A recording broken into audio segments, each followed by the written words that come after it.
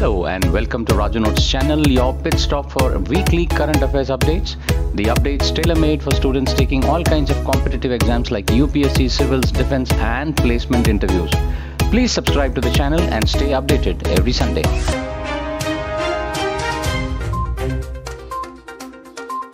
The ISRO on 26 successfully launched India's largest rocket, the LVM-3, from the Satish Dhawan Space Center in Sriharikota. The rocket is carrying 36 OneWeb Generation 1 satellites weighing about 5,805 kgs, which will be placed in the low Earth orbit. The 43.5 meter tall rocket has 5 consecutive successful missions before today's launch, including the Chandrayaan-2 mission. India's first cloned cow calf of the indigenous Gir breed has been produced at the National Dairy Research Institute in Haryana's Karnal. The institute said the calf has been named as Ganga and that it weighs 32 kgs and is growing well. The Gir cow breed is capable of producing 15 liters of milk every day.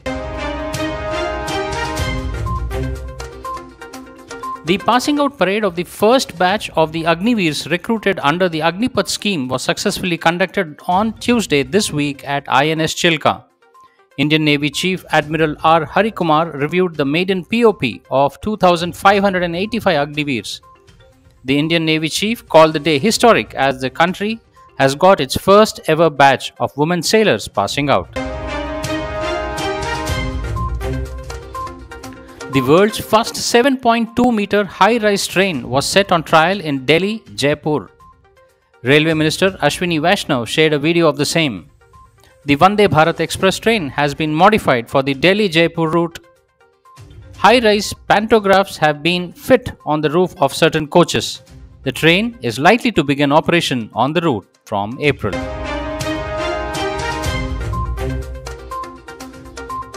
The Defence Ministry signed a nearly 3,000 crore contract with New Space India Limited (NSIL) on Wednesday this week for an advanced communication satellite GSAT-7B for the Indian Army.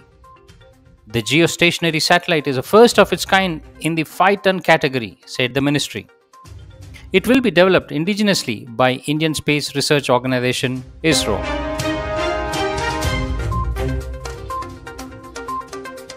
Lok Sabha this week passed the Competition Amendment Bill without a debate.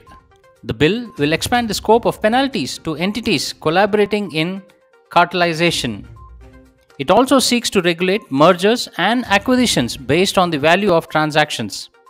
The bill was passed amid disruptions by opposition members over Adani issue and disqualification of Rahul Gandhi.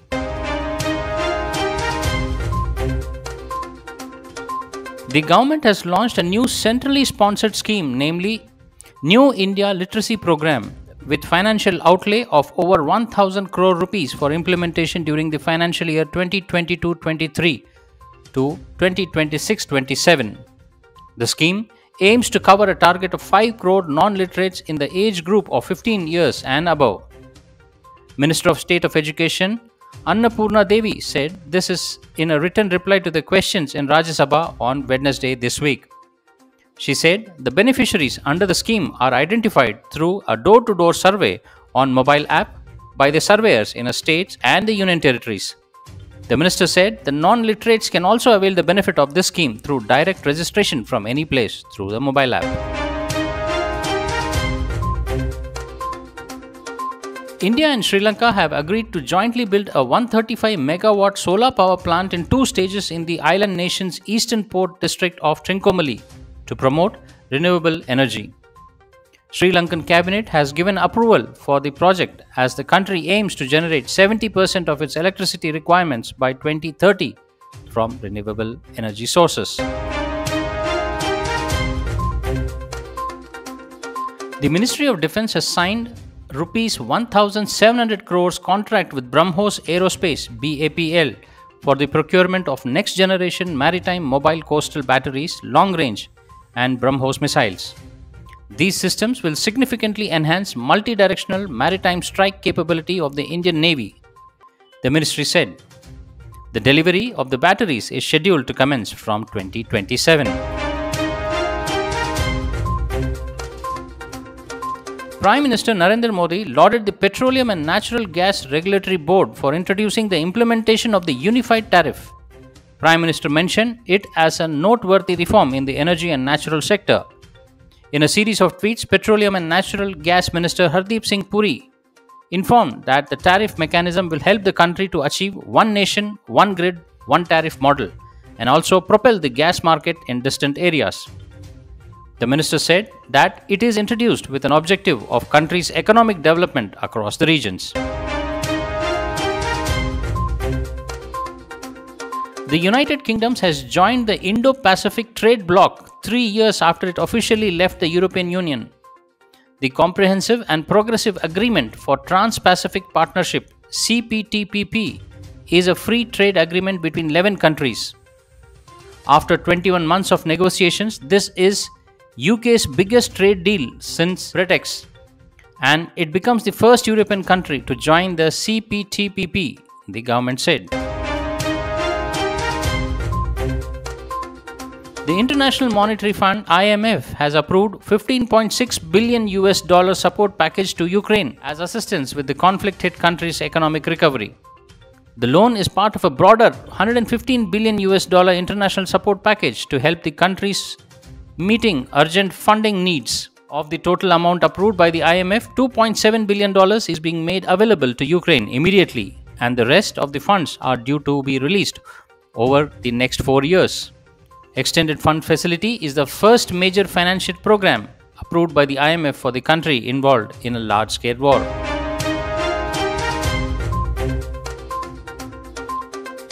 India-Malaysia trade can now be settled in Indian rupee, Ministry of External Affairs announced.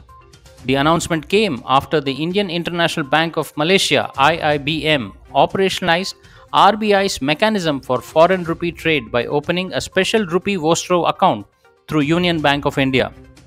The mechanism is aligned with the Malaysia's foreign exchange policies, IIBM said in its statement.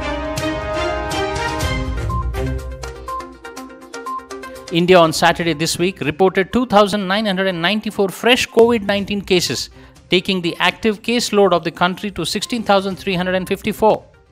Kerala has the highest number of active COVID-19 cases in the country at 4,375, followed by Maharashtra 3,090, followed by Gujarat 2,310, followed by Karnataka 1,108, and Delhi later by 945 cases.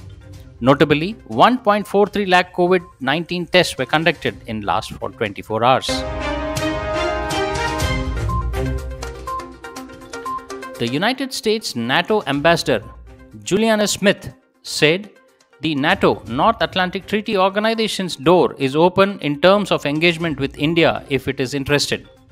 But we wouldn't want to, at this stage, to invite India to a NATO ministerial until we know more about their interest in engaging with the alliance more broadly. She added, NATO presently has about 30 countries as their members. And now for the segment where we see the events that unfolded this week back in history. 26th March 1979, signing of Israel-Egypt Peace Treaty. The historic peace treaty between Israel and Egypt, agreed by Menachem Begin and Anwar Sadat and based on the Camp David Accord mediated by US President Jimmy Carter in September 1978, was signed on this day in 1979. 27th March 47 BCE, Cleopatra reinstated as Queen of Egypt. The legendary Cleopatra VII, Philopatra, aided by her Roman lover Julius Caesar, was reinstated as the co-ruler of Egypt. This day in 47 BCE, following a civil war with her brother Ptolemy XIII.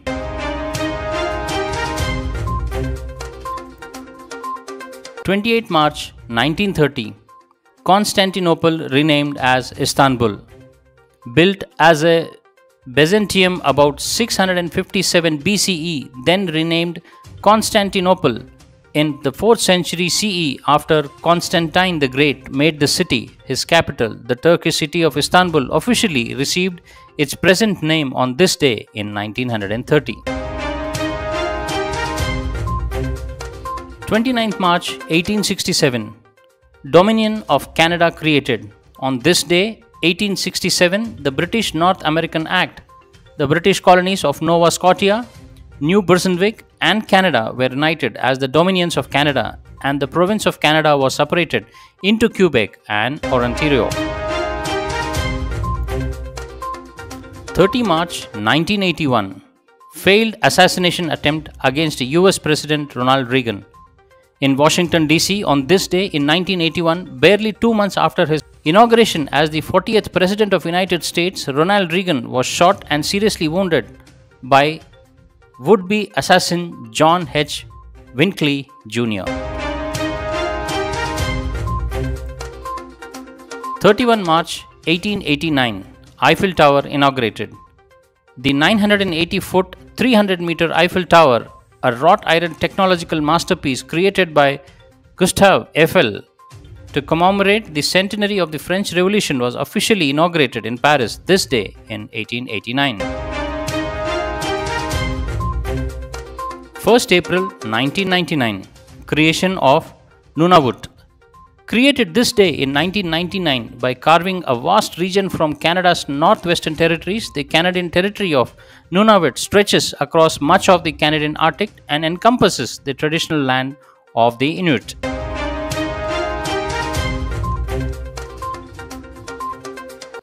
Well, that's all friends for this week's updates. See you soon next Sunday on the same channel. Till then, take care. Bye bye.